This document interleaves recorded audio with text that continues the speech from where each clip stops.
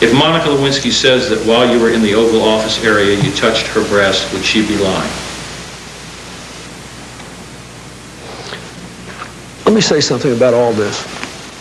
All I really need for you, Mr. President, I know, is to say I won't answer under the previous grounds or to answer the question. You see, because we only have 4 hours and your answers have been extremely lengthy. But go ahead and ask your questions. The question is, if Monica Lewinski says that while you were in the Oval Office area you touched her breast, would she be lying? That is not my recollection. My recollection is that I did not have sexual relations with Ms. Lewinski, and I'm staying on my former statement about that. If she my statement is that I did not have sexual relations as defined by that. If she says that you kissed her breast, would she be lying? I'm going to revert to my former statement. Okay.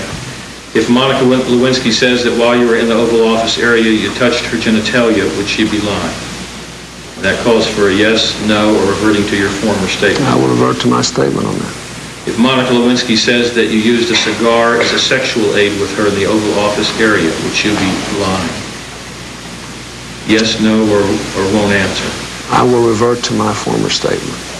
If Monica Lewinski says that you had phone sex with her, would she be lying? Well, that is, at least in general terms, I think is covered by my statement.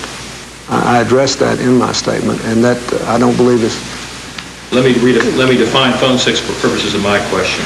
Phone sex occurs when a party to a phone conversation masturbates while the other party is talking in a sexually explicit manner. And the question is, if Monica Lewinski says that you had phone sex with her, would she be lying? I think that is covered by my statement.